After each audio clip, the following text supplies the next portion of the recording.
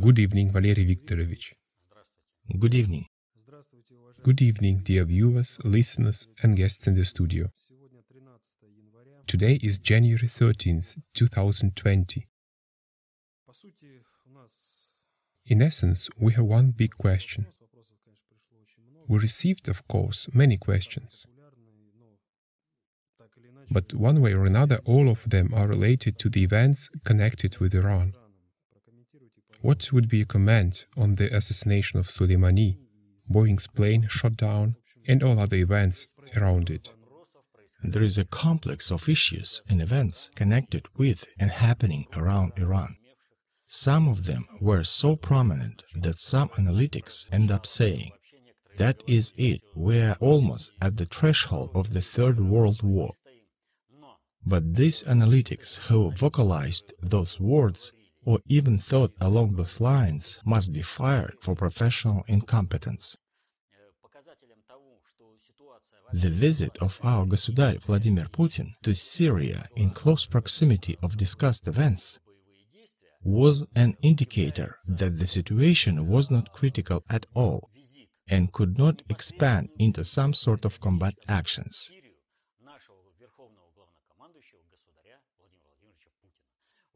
There could not be a more concrete signal that everything will play out like certain show and there is no war on the horizon. This visit is more than an obvious proof of that.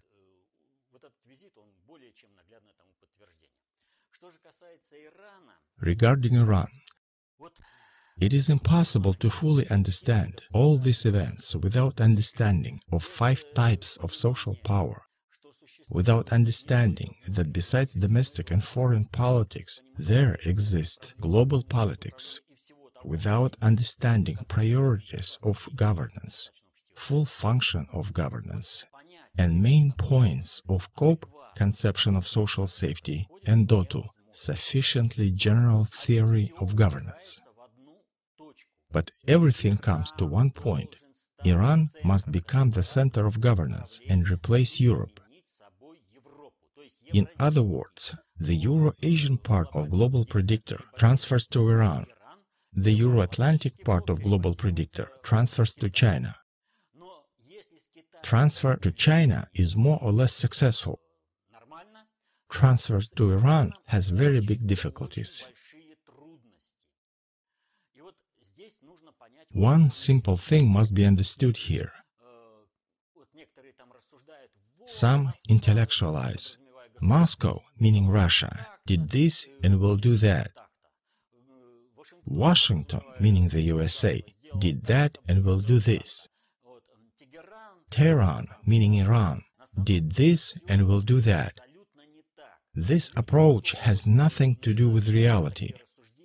There are people who think Trump is a businessman, he is not a warrior, and so on. It is nonsense. Those people show a complete lack of understanding of governance processes. One simple thing must be understood. I won't repeat here theses about state that were published in our book State and articles War and Bolshevism is a natural basis of Russia.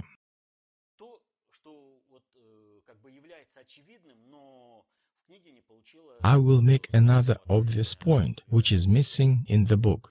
Probably it will appear in the second edition.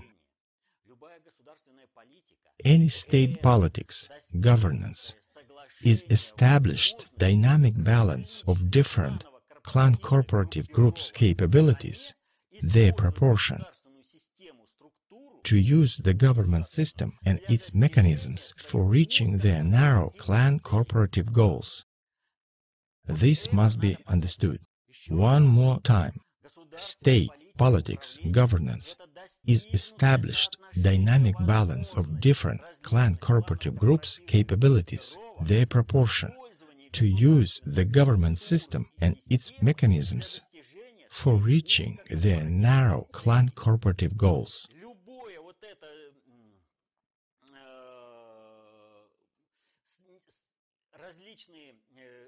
Different interests of different clan cooperative groups represented in state governance dictate the situation when a certain balance must always be found between the interests of each clan cooperative group, in order that they all agree to one or the other governance maneuver.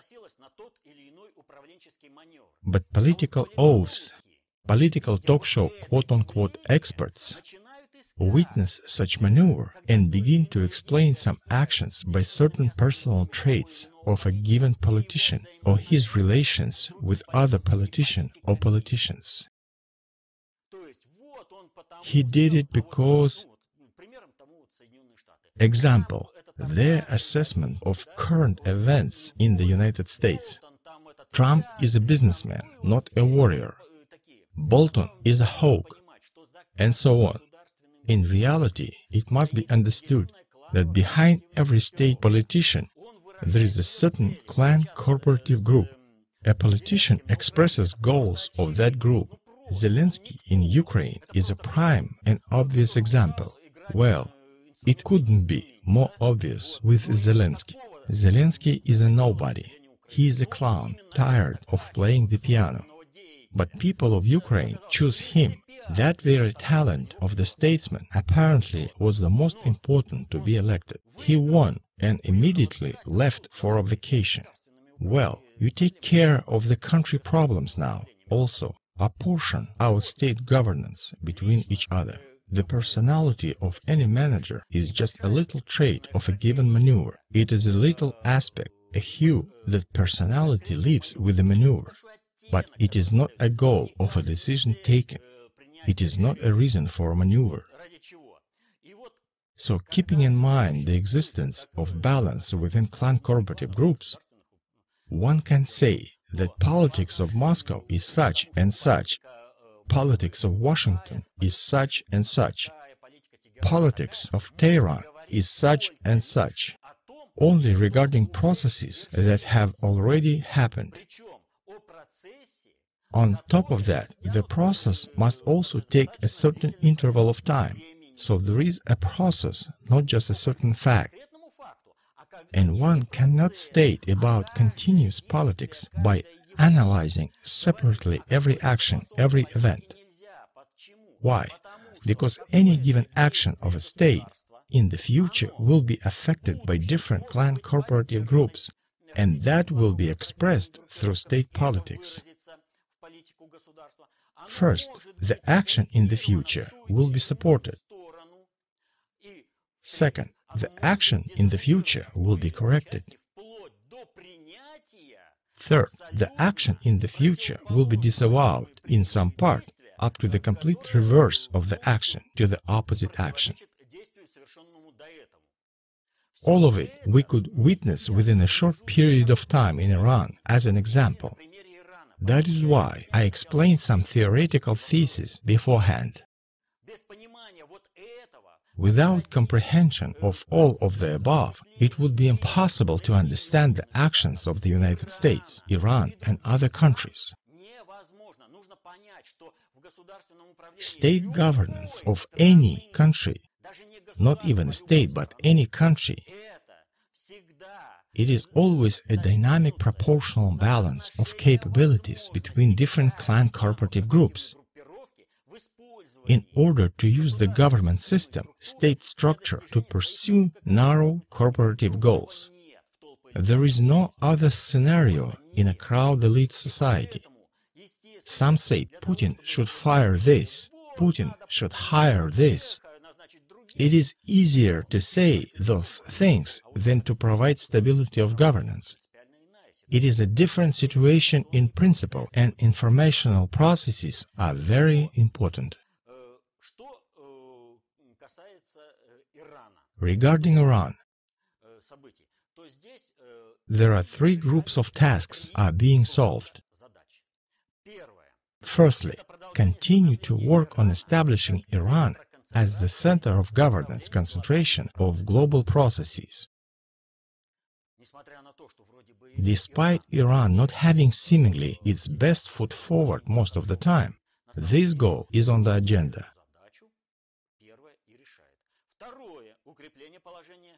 Secondly, support of the clan cooperative group in Iran, which is most correlated with the goal of establishing Iran as the center of governance concentration of global processes.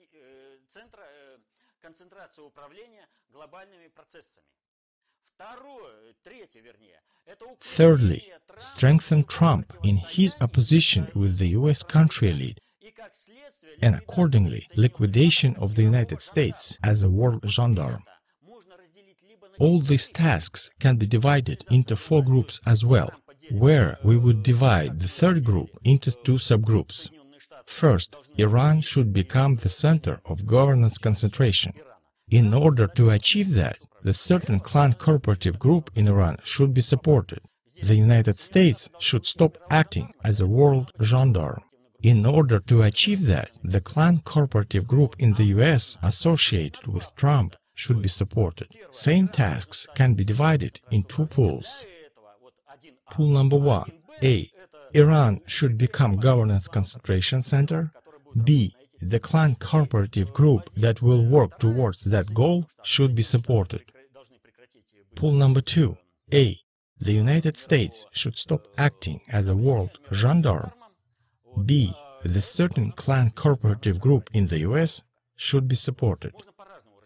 As you can see, tasks can be put in different pools, but most appropriate are 3 pools grouping, because the point about Trump and the point about the United States is the same point.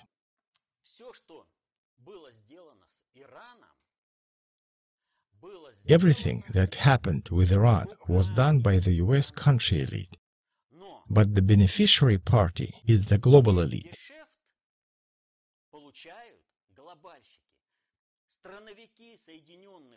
The US country elite tried to solve all these tasks in the opposite direction, to prevent Iran from becoming a governance concentration center, to weaken the clan cooperative group in Iran that worked towards that goal, and to weaken Trump's position and keep the United States as a world gendarme.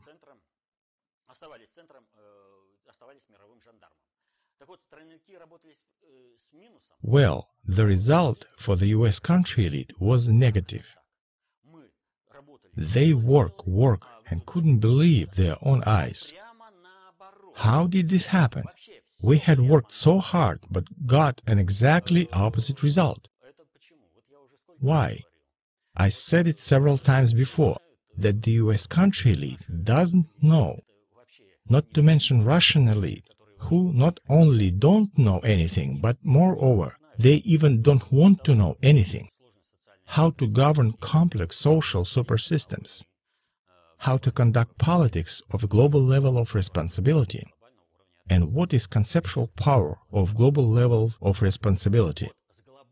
They simply don't know about conceptual power at all. So the US country elite shouldn't sit down to play cards with the global elite in general, because the global elite in any game has 4 jokers in their sleeve. That means the global elite will win in any case. The only issue is that the process will be prolonged in time.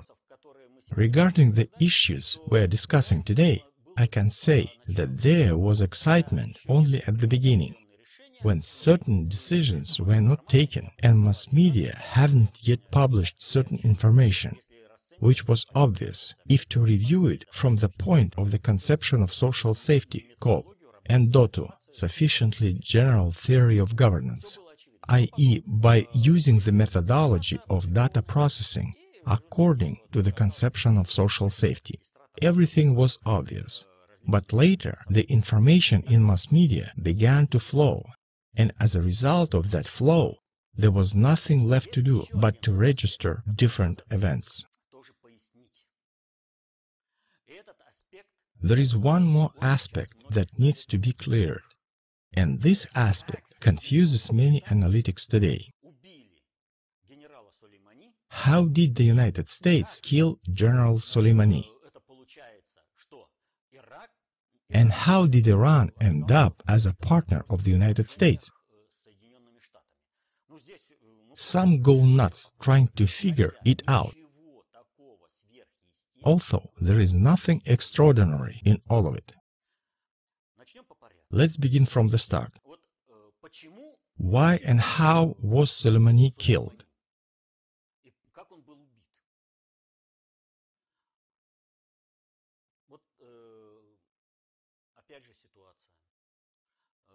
Regarding the assassination of Soleimani, in historic perspective, this assassination is equivalent to the assassination of Ernesto Che Guevara.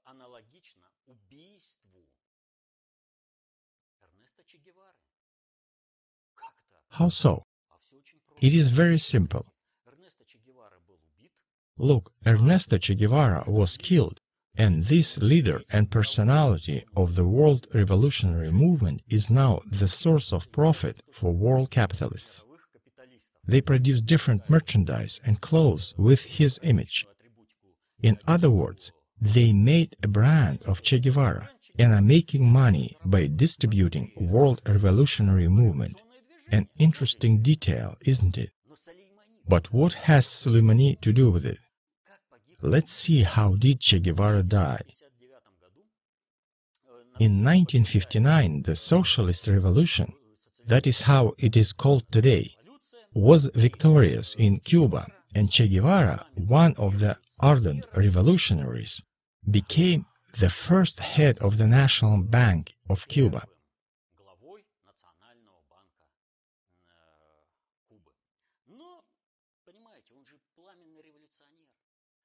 But he was an ardent revolutionary. He thought that we will solve world poverty through revolution.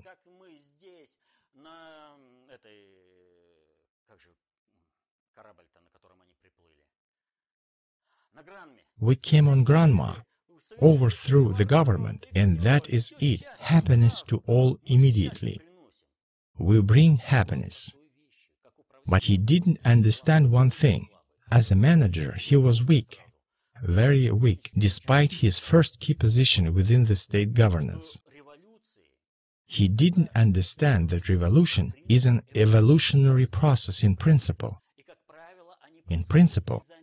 And as a rule, revolutions take place unnoticed.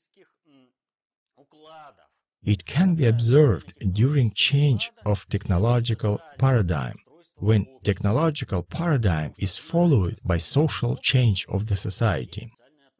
Knowledge is spreading within society, and new social relations are wanted. New professions appear, old professions disappear, and people's interdependence changes all the time. But sometimes the change of social structure doesn't happen within a normal course of events. In that case, revolution brings change into the social paradigm of society. Revolution can take place in different forms, with different levels of violence, up to a military coup. But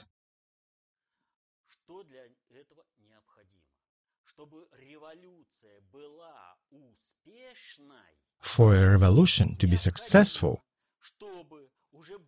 certain conditions need to be created to ensure the survival of a new governance system based on new principles. If such conditions are not provided, then I can cite a short jingle here. A coup cannot be victorious, otherwise it isn't called a coup.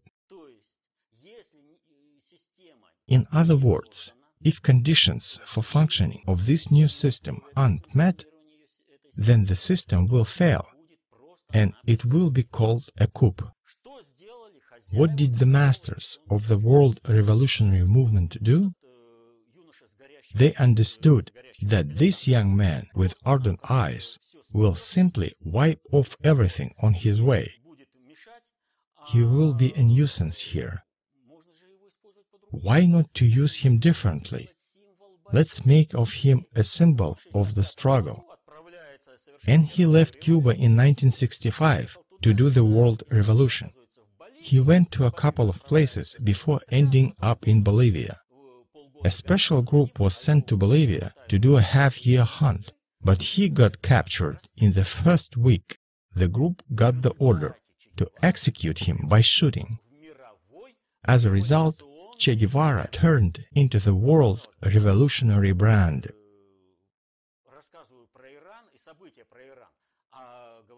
It would seem strange that I talk about Iran and events around Iran, but bring into picture unrelated issues. Without understanding these simple things, it is impossible to understand what is happening around Iran.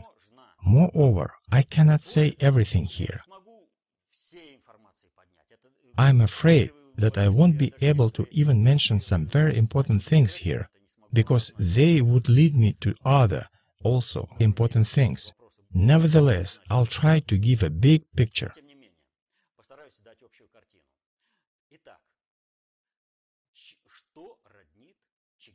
What is common between Che Guevara and Soleimani? Why did Soleimani die? There is a well-known saying, rank imposes obligations.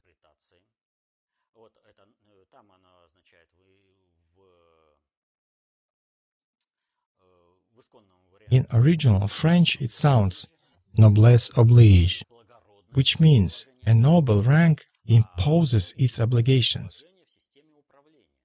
In our case, a rank in governance system imposes its obligations. If the rank doesn't impose, then the very rank kills. First, kills morally.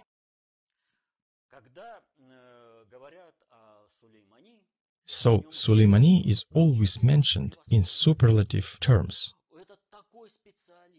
What a specialist, what a warrior. He is such, such and such. The level of Soleimani's worship in Iran is over the top. He is a national hero. He is respected within the whole Shiite world.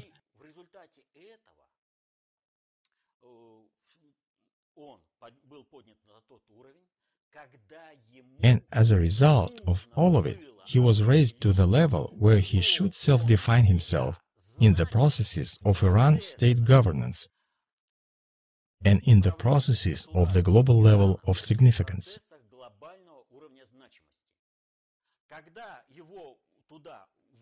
When he was pushed up, in fact, he was raised based on his military background and heroic acts in the anti-terrorist activity.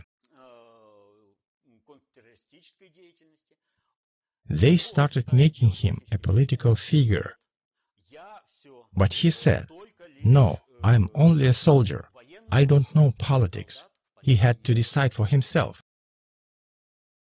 Either he is a political actor or he is a soldier, and his name shouldn't be present in the political processes.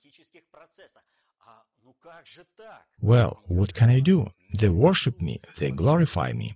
In general, the Eastern tradition of glorification is very dangerous, especially in this regard. And as a result, he was used, maybe even against his will, despite his actions one way or another being designed to be political, as a puppet in political schemes.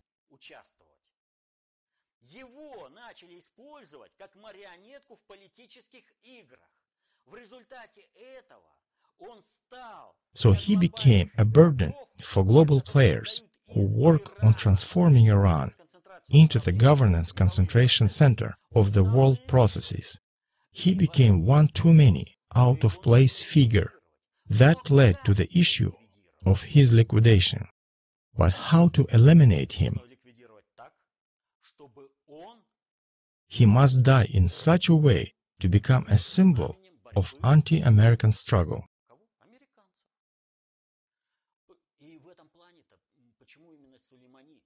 Why was Soleimani chosen to be the symbol of anti-American struggle? Because his main field of activity was fighting for the Islamic population's liberation from ISIS and the Americans in Syria and Iraq. That means he was physically outside of Iran borders, and by this sheer fact already had an international relevance. Taking into consideration this fact, he should have been more careful, but he thought that politics is something out of his domain, and he has nothing to do with it. Yes, I will express my dislike here, my support over there, but I am out of politics. How is that? You supported one process and blocked another one. Your opinion is followed by crowds, which are governed by other people. Your voice is being used to announce one idea or another, and accordingly, he should be eliminated, but being made a martyr and raised on a banner. His destiny was to become Islamic revolutionary brand. But how to assassinate Soleimani? Syria begins to calm down. Thanks to Russia's intervention and mortification of terrorist movement in the region.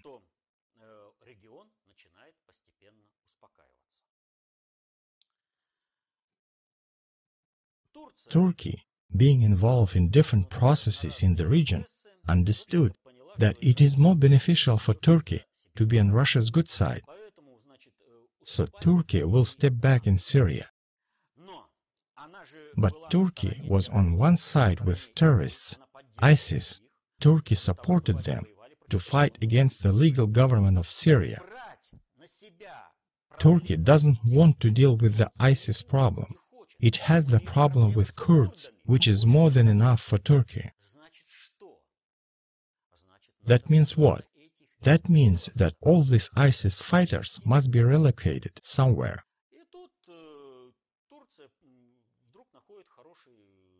And Turkey found the solution. We should fight for Mediterranean oil and gas deposits.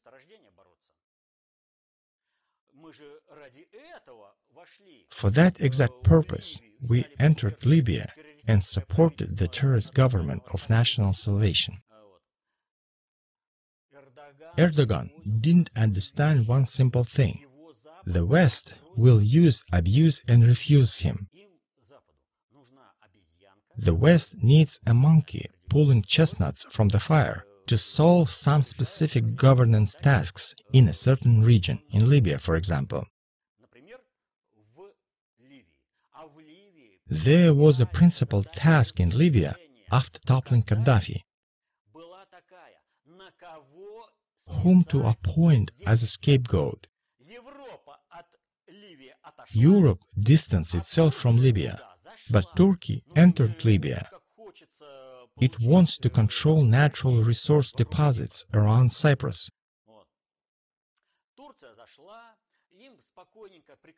Turkey entered and the West winked at it. Go on, guys, get bogged down into it. And suddenly, Haftar forces began to advance. Haftar forces represent real national liberation movement aimed at restoring the state of Libya. But Turkey is fully tied to Libya's puppet regime, the government of national accord. And Turkey had an eureka moment. Aha, that is not a problem.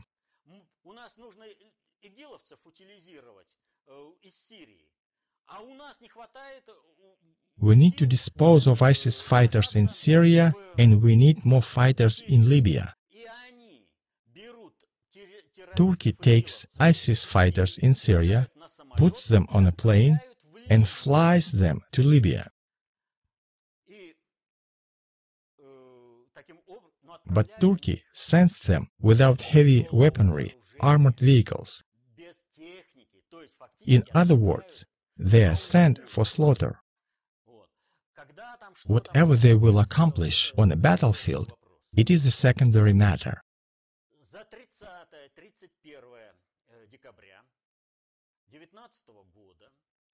According to the available information confirmed by Flight Radar 24, by the way, regarding Iran, this source of information is unique, absolutely unique.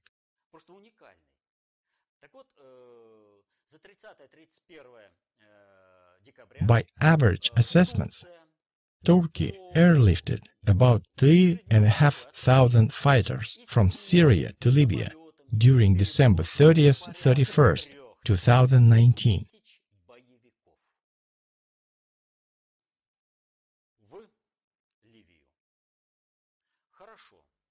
All right, they were transferred. On January 2nd, Turkey made a decision to send an army to Libya. ISIS fighters were sent to be slaughtered, but they requested to have commanders. Thus, the Turkish connection to them will manifest one way or another. Well, on January 5th, Haftar forces in Libya struck 3 powerful blows. One at the military academy in Tripoli, one at the column of ISIS fighters, and one at the air base with Turkish military personnel, including those Turkish piloting unmanned drones. On January 5th, Turkish forces in Libya sustained severe losses. On January 7th, the Turkish reinforcement arrived. But because of January 5th's losses, they found themselves in a position of insufficient replacement and not reinforcement, as intended originally.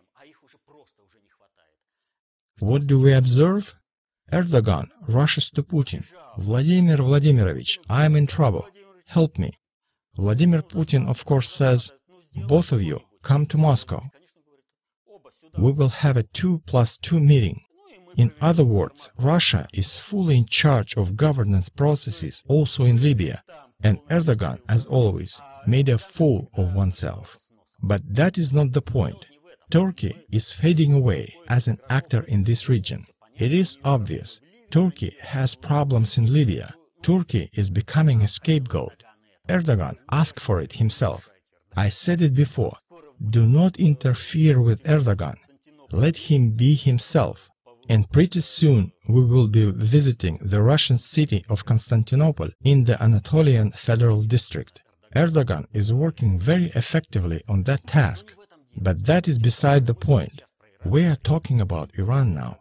Turkey is just a characteristic feature of the moment, but a very significant one. The point is that simultaneously with transferring ISIS fighters to Libya by Turks, Iran is transferring soldiers of the Islamic Revolutionary Guard Corps to Iraq. The situation in Syria is better, and IRGC fighters are being moved to Iraq, and a number of transferred IRGC fighters is comparable to a number of ISIS fighters transferred to Libya, about 3,500. What happened in Iraq? In Iraq, the escalation began, and as a result, one American soldier was killed.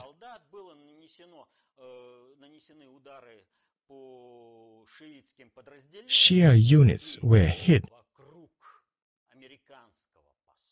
and mass protests began around American embassy.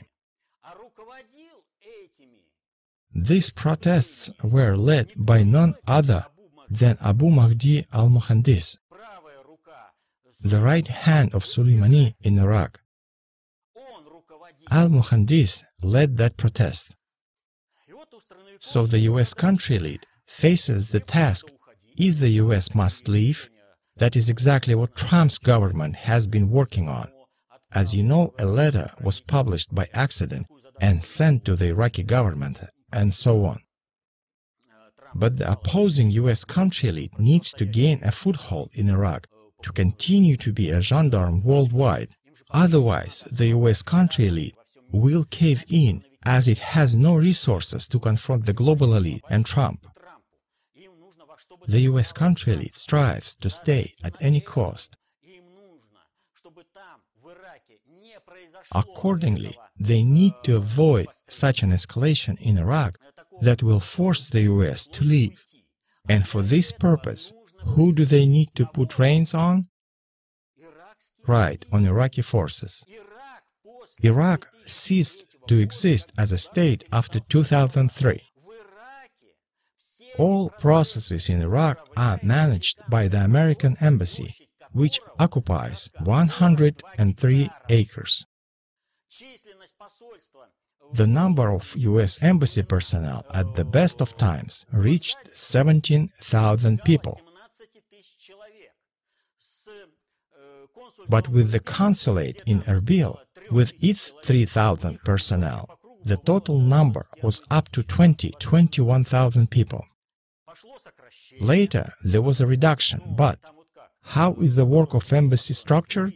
2,000 diplomats, 16,000 support personnel. Half of the diplomats are cut down. Did anybody mention cuts of supporting personnel? And we know, when escalation around the embassy started, the United States decided to increase its presence in Iraq, not to decrease its presence, but to increase it. They needed to create conditions to avoid direct confrontation between the United States and Iran. In other words, to keep the unrest at such a level that the IRGC fighters wouldn't be involved to such an extent that this issue had to be resolved with Iran. What is the American way to deal with the problem? There is a man, there is a problem. No man, no problem. Al-Muhandis is Iraqi. Case closed. The strike had been targeted at him.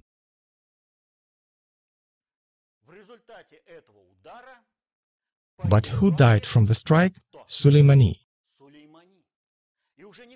And no one is mentioning that strike had al-Muhandis as a target. Now Soleimani is dead.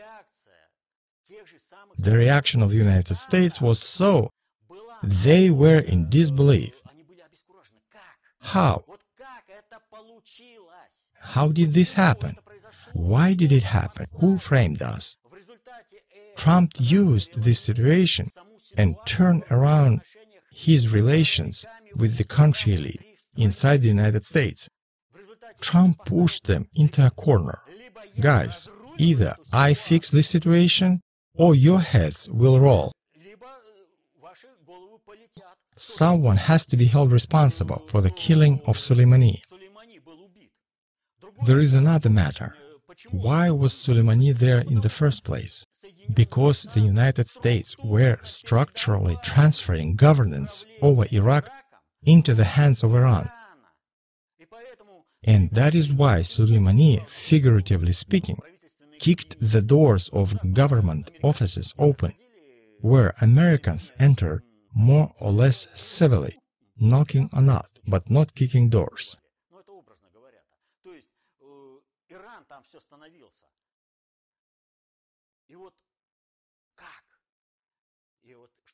To keep heads from rolling off, to avoid a war with Iran, all country elite started to cry out. Pelosi, for example. How come? We have been framed. Explain it. Well, Trump can explain it, all right? Here they are, country elite generals. I will punish them publicly and tell everybody that they did it. There is one possible scenario. Did they permit themselves to conduct state politics, circumventing the president? Do you understand that it is a state crime and how you can be dealt with? Another thing is that the statehood of the United States itself will collapse, chaos arise, and that will be the end of it. The US country elite understand it too. And that is why Democrats, by Democrats I mean the real US country elite, had no choice. Generals grudgingly went and stood with sourpuss faces behind Trump, emphasizing at every chance that they are in Trump's trenches. Since that moment on, no more confrontation with the president. By one particular strike, this task has been solved. But how was this task solved? Let's look back at history. Nothing is new under the sun. The same methods are used again and again. Is it possible that the United States and Iran cooperate? And how was Soleimani framed? Why did he end up on the strike side? One thing needs to be understood. It is impossible to structurally find those who framed Soleimani, but to find those who prepared the strike to get al-Muhandis is easy. And the question was put like this: we will explain to all countries' elites that Soleimani died by accident, but it is the global US elite who will do the explanation. You won't be able to do it anyway, and thus we will solve this task. And Trump took it on himself to fix it. In other words, the US country elites yielded a very serious part of power authority within the United States itself in this confrontation with Trump. That means that a part of the US country elite sacrificed their clan corporative interests to save their butts. To understand how Soleimani was put in the line of fire, we need to remember one episode from the past. For example, the episode of computer technology development in the Soviet Union. Here is what I'm talking about.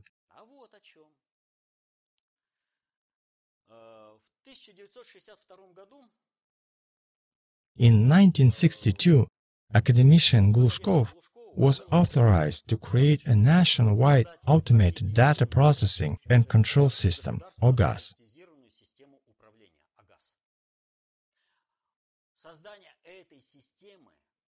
The creation of this system would increase the effectiveness of state governance multifold and would make USSR country #1 in the world.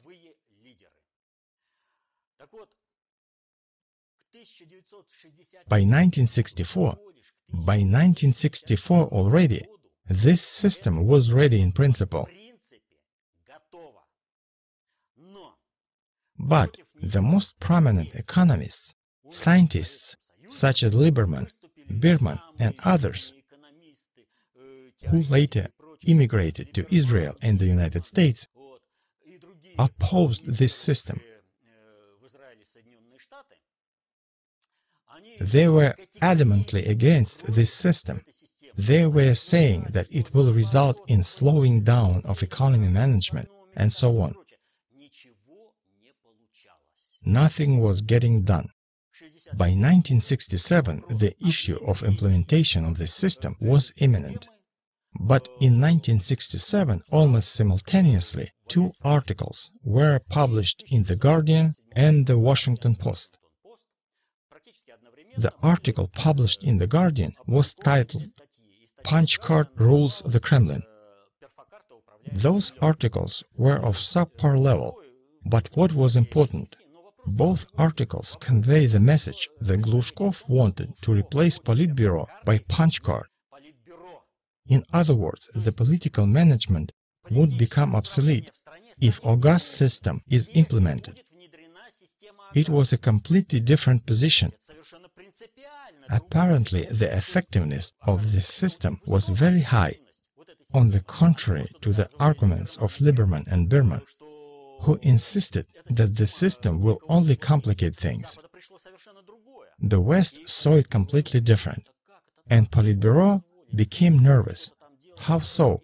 We can let do something, getting some privileges, but we cannot allow to encroach on our political functions.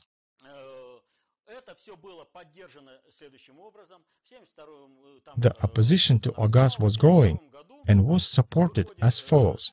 In 1972, newspaper Izvestia published the article by Milner, deputy director of the Institute for the US and Canadian Studies, Director Arbatov, where the author argues that computer is rubbish, that capitalists in the West buy computers just to show off, to be fancy by having such a toy. But in general, computers are not needed in any way, totally useless.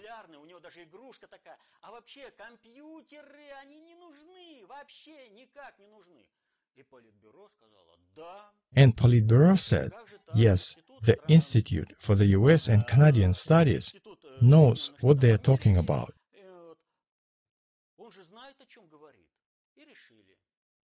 The decision was made to close OGAS. The West was delighted.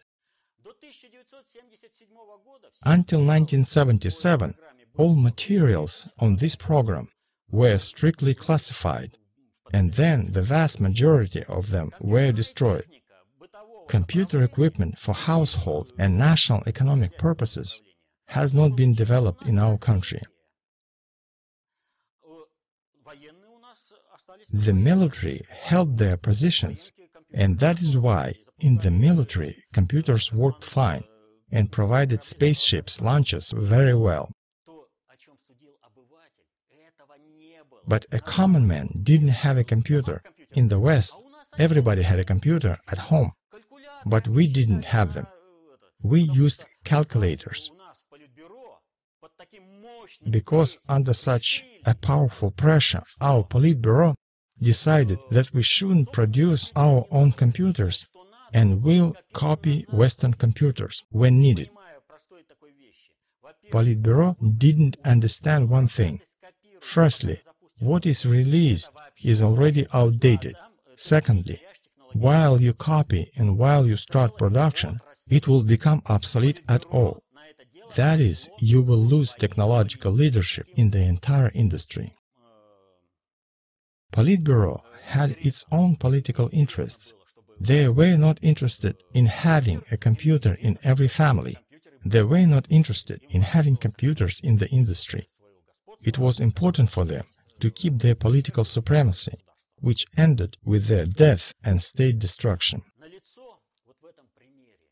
In this example, there are obviously coordinated actions, but those actions cannot be formalized as a structural conspiracy. But suprastate governance is evident here to the full. That means there were people who purposefully destroyed their own country to the benefit of the foreign country.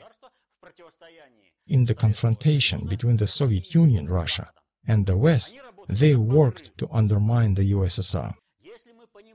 If we understand that there is global politics and there is suprastate governance, then everything becomes obvious. How the Soviet Union was undermined, led to perestroika, and how it was destroyed.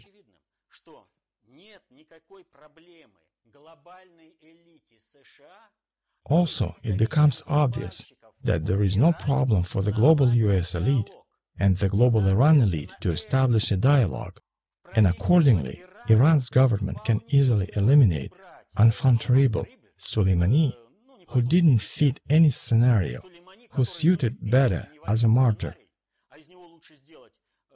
So Soleimani was sent with a certain mission. Al-Muhandis came to meet him. Voila! The assassination was targeting al-Muhandis, but Soleimani was killed. And media hype is on. But Iran must retaliate. Soleimani is a national hero. What to do next? If Iranian response to American strike is weak, then Iranian standing suffers. If the Iranian response is strong, it means a war. So a wise decision is taken.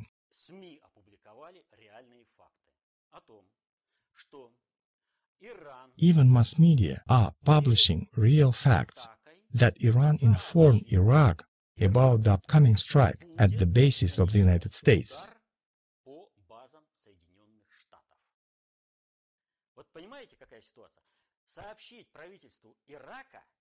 You see, to inform the Iraqi government about the upcoming strike at the American bases is the same as to call an American officer on duty in Iraq and say, "At such a time you will be hit."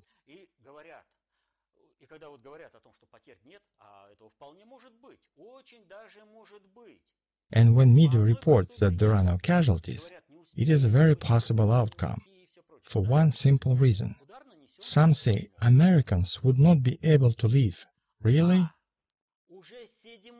The strike was done on January 8th, but on January 7th, video appeared on the internet with empty American bases.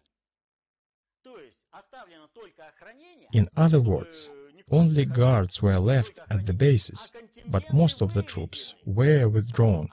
The bases were left empty, and the video was put on the internet. Not for our pleasure, but to leave a message. Everything is ready for the missile attack.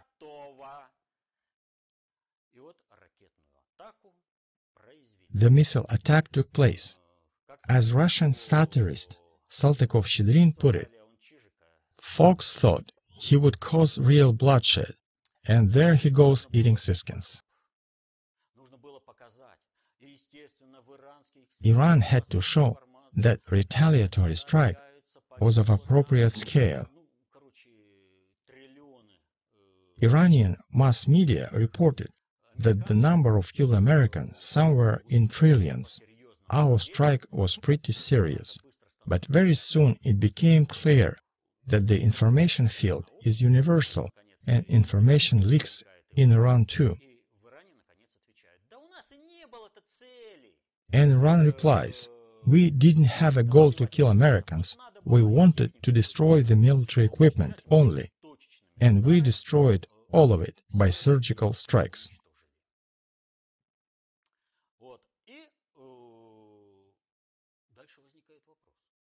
Here the next question arises. What to do next? That is it. The main pressure by Iranian people requesting revenge is off. Through the massive funeral of Soleimani, the missile attack on American bases, the pressure is off. Now we can take a breath and move forward. And what is happening at this moment?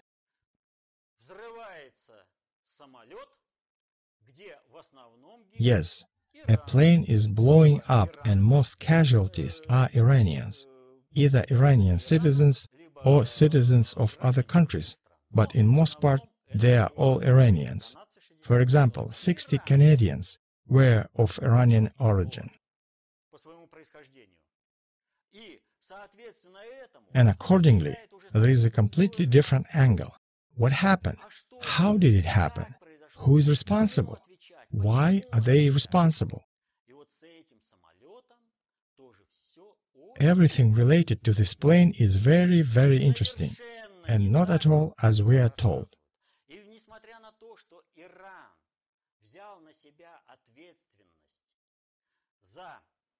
Despite the fact that Iran took responsibility for this act, I am probably the only one, I haven't heard it from anybody else at least, who is saying Iran didn't shoot down that plane, despite all apologies and so on.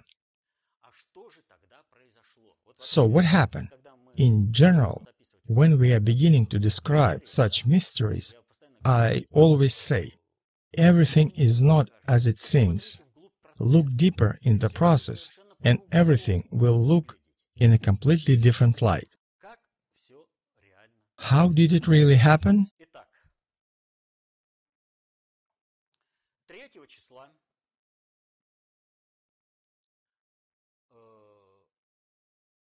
So, Soleimani was killed on January 3rd. But on January 4th, Polish airline LOT sharply and without explanation of any reasons announced flights cancellations over Iran and to Iran for an indefinite time.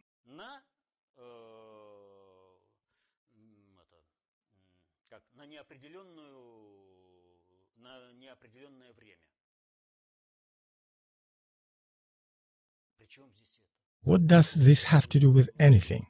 What kind of outburst is it? But if you have noticed that, you have to look further.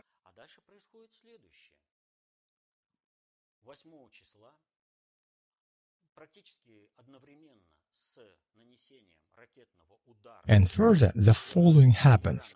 On January 8th, almost simultaneously with Iranian missile attack at American bases in Iraq, the plane falls and crashes. Let's put it that way.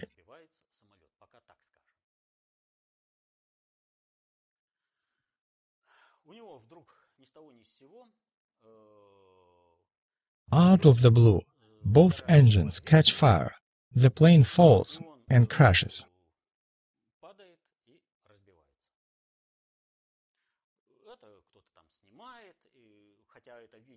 Someone is taking video of the crash.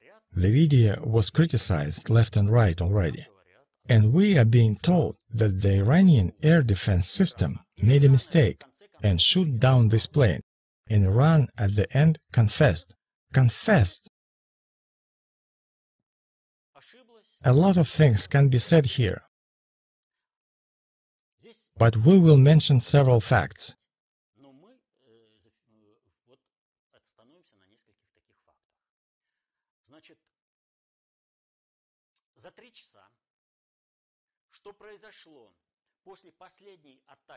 During 3 hours, since the last missile attack on Erbil, to the crash of this plane,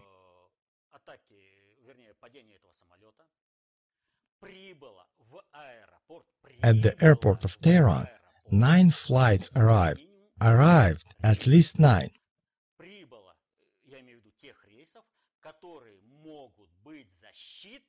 I count those flights, which can be considered a target for retaliation attack.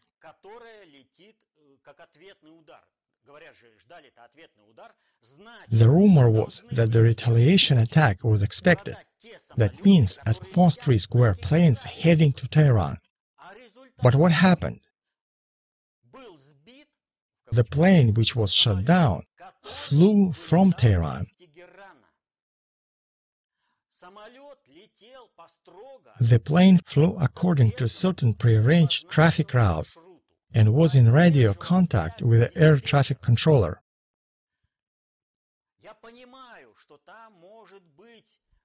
I understand that mistakes are possible, but it is hard to accept the official version that the operator of the air defense system confused the outbound climbing target with the inbound descending target, which should be a priority target. I'm sorry, but it is pretty unbelievable. I repeat, there are 3 factors. The corridor with regular air traffic,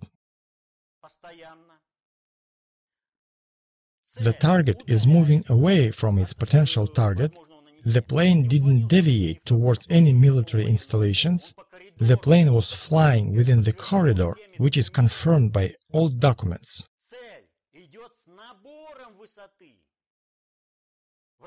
The plane was ascending, flying away from Tehran within the approved air corridor, and it was shot down. At the same time, 9 other planes, which were flying from the direction of possible retaliatory attack, landed safely in this airport.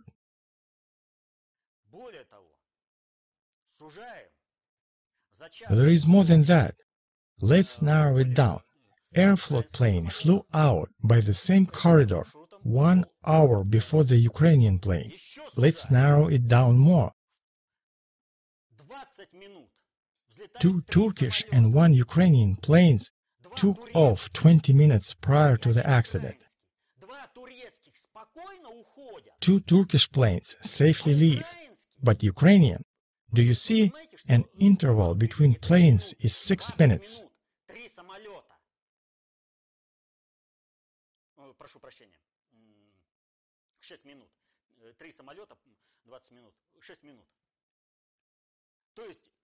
Within 20 minutes, their 3 planes take off one after another.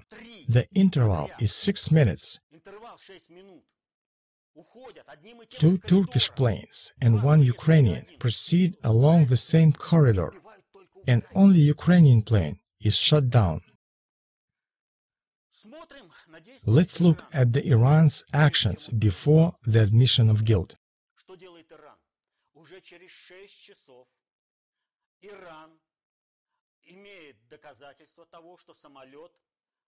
What does Iran do? In 6 hours, Iran has a proof that the plane crashed as a result of the blast on board. Iran has it.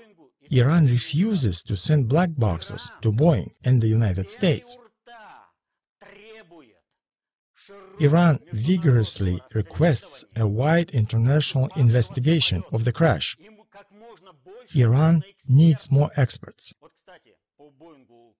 By the way, regarding Boeing MH17, which was shot down over Donbass in 2014, if the plane had fallen on Russian territory, Russia, which has the equipment to read black boxes, it would have had a wide international presence of all countries, including Malaysia, China and other countries. There would have been no chance to blame Russia for shooting down the plane. That is why it was matter of principle to drop the plane on Ukrainian territory, even on the territory within combat actions, but in Ukraine. That is why the missile damaged Boeing, and the fighter jet, which was patrolling in the area specifically for that moment, shot it down to ensure that plane falls in Ukrainian territory. Iran succeeded. Plane fell in Iran. This is an interesting situation, but let's see what would have happened if it had been a little different. So what if the time of missile attack is changed and the plane takes off on time, not delayed for 1 hour? In that case, the plane would have blown up over the Erbil region. What region was targeted by Iranians during its missile attack? Erbil. The second strike was exactly at Erbil.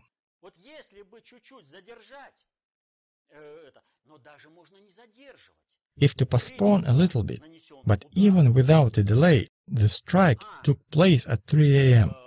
and the plane took off on time.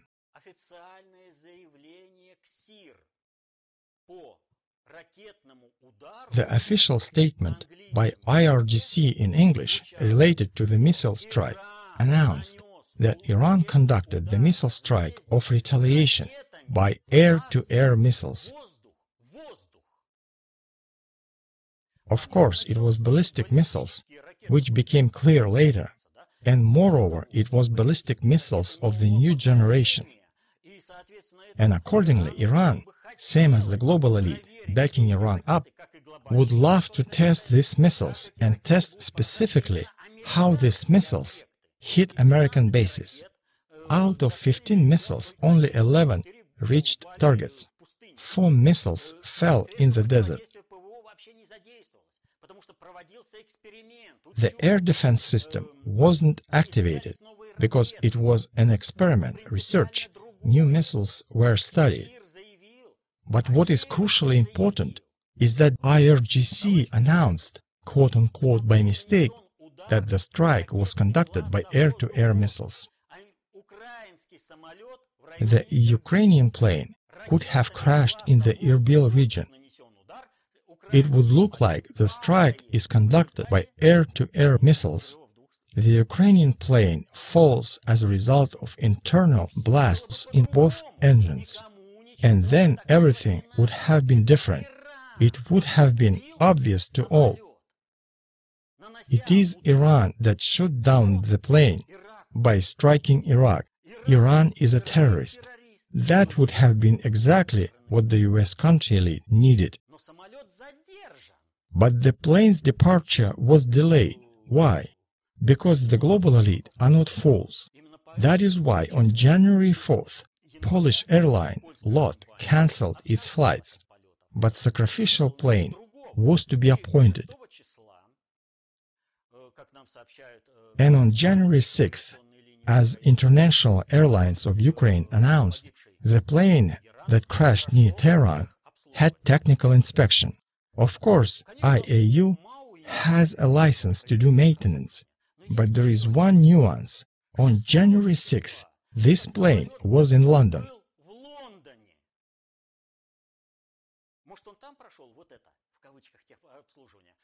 Maybe it went through quote-unquote maintenance there, where bombs were planted in its engines.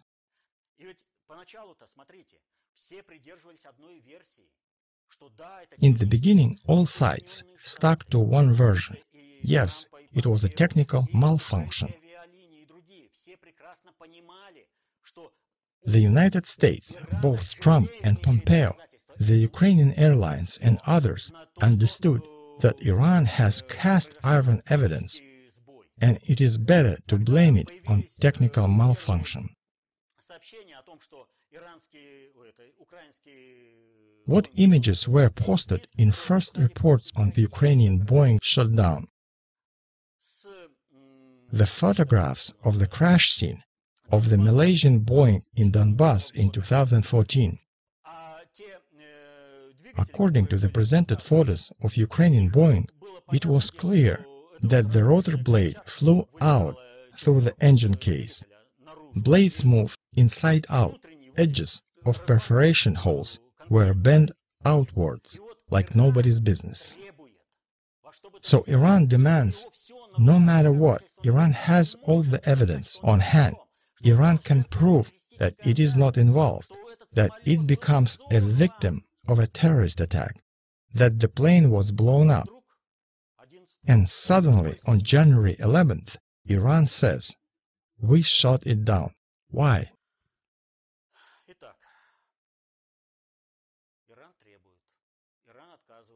So Iran demands international experts, but experts are not in a hurry.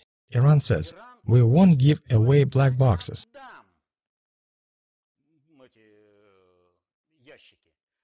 Give us specialists and give equipment. We will pay for everything. But nobody gives them anything. Iran agreed to send black boxes to France, but under wide international inspection. It doesn't happen either. And then Iran was left with a simple choice. In other words, Iran ran into American lackeys' united front in governance and in mass media. The US country elite efficiently blocked Iran. Iran wants to prove its innocence. It needs international experts. It needs equipment, but no one is helping Iran. But Iran had a solution, could have had one, if Iran only was open to it. There is one country which was not involved and which could help Iran. It is Russia. Russia has specialists. Russia has the equipment, and there is an opportunity to break through the information blockade. But to cooperate with Russia, Iran must change its conception of governance. But Iran wants so much to become a world hegemon. Iran was promised that. Hussein's Iraq was destroyed for them. Now Iraq is being handed to Iran. The whole Middle East is being handed. Central Asia. Iran is entering everywhere. Iran is provided with everything. Can it refuse these gifts? For the sake of building relations with the world according to the Russian principles? No, Iran doesn't want that. That is why Iran cannot negotiate anything with Russia. What did Iran want from Russia in Syria? You destroyed terrorists? Good. Now our magnificence allow you to leave. That is why they behave that way. Do you need to destroy terrorists? It is convenient for you to use a jump-up base in Iran? We will provide it, but on our conditions. We said what? Thanks. Don't bother. We have our own conception of governance. That is why Iran cannot even address to Russia without changing conception of governance. It is impossible. But Iran decided to be a tough guy. Iran, in reality, it is the global elite who manages all these processes. Iran takes the blame upon itself. Iranians died. Regardless of citizenship, they are Iranians. We shoot down them by mistake. They don't mention what air defense system was used. To avoid further questions, to take the blame upon themselves. We are honest, and everything starts to get quieter and quieter. And everybody says, and Trump says, they shot it by mistake. It happens. There is such attention in the region. In other words, Iran in fact playing the honest one. Yes, there was a mistake, we admitted it, and ready to pay compensations, even more, so that the compensations will be to Iranians. Iranians died. This is our internal problem. Everybody worldwide understood that Iran has completely different standing in the world. Realizing that the global elite outsmarted the US country elite, American lackeys in Ukraine fell into a fit. Let's put sanctions on Iran. We don't believe them. Let's jump on them. More. Iran should kneel before us. So Iran has its own problems.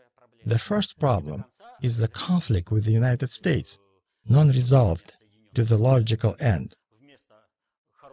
When instead of ultimate defeat, the United States received just appearance of defeat, and both parties went to their corners. What should one understand here? To avoid a big war, Trump ordered to pull back all military ships 1,000 miles away. Or kilometers, I don't remember, and it is not important. From Iran shores, to sort things out, to calm it all. And here's the main problem. We circle back to what? State politics, governance, is established dynamic balance of different clan cooperative groups' capabilities, their proportion, to use the government system and its mechanisms for reaching their narrow clan cooperative goals. Iran has a very serious elite stratum which wants to sell their own country and be accepted in the Western world on any terms. On any. The country doesn't matter for them. Well, we have in Russia our own, Chubais, Medvedev and others. What to do with them? What task must be solved? To build up the clan cooperative group in Iran that will work towards making Iran the concentration center of global governance. What events took place after the plane's crash? It wasn't shut down, it was blown up. Massive protests. As always, students make a rocket.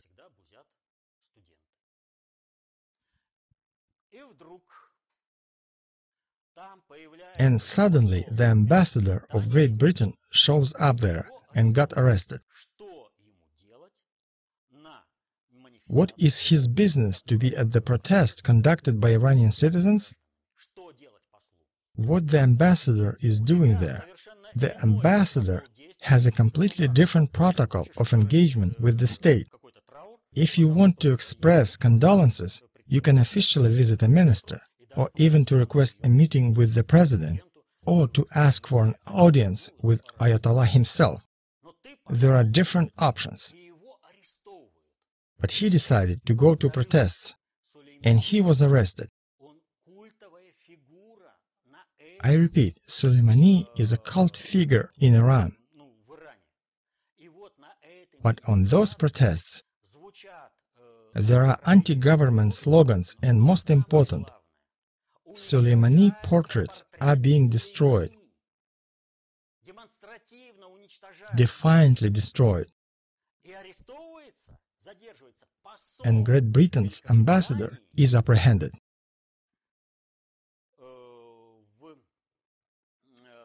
And it is shown to all Iran. Did you want a good attack on the USA? Yes? For us to retaliate to the death of Soleimani? But we have internal traitors. Look at them. What do they do? Who is giving orders? The ambassador of Great Britain. What do they do? Look, are you paying tribute to Soleimani? Is he a martyr for you? But what they do with his portrait? And why was the plane shut down? Because there was an escalation of tension with the United States and others. Could it be that one of the people who are now manifesting here was sitting at the missile operator's desk? Should we check the army? Do you see the spectrum of possibilities for cleansing the elite, for strengthening the position of these clan corporative groups in Iran? They solve all tasks at once. Here's the piece of advice to the country elite, not to mention those who even cannot be called a country elite. Don't sit to play at the same table with the global elite. The global elite always has 4 jokers in their hands. This is very briefly. Every aspect can be discussed further, but in principle, I think, this is enough. How long have we been working? 1 hour and 15 minutes already. You see, in fact, we can say that it was a single question. In fact, all that is left to do is to say goodbye. What do I want to say? Look, when one has mastered the methodology of information processing and looks at mass media materials, then for him everything becomes clear. When one understands that certain spectacle is unveiling before his eyes, understands that actors of this performance are mere puppets, and where their puppeteer is hiding, who is the director of the show, who wrote the script, then the whole picture becomes obvious. But how can one understand it? Only when one has knowledge of how complex social supersystems governance goes on. And this knowledge is given only in one source, the conception of social safety, COP. That is why you need to learn how complex social supersystems are governed, become conceptually powerful, protect your interests and interests of your family. Be happy, peaceful skies over your head. See you next time.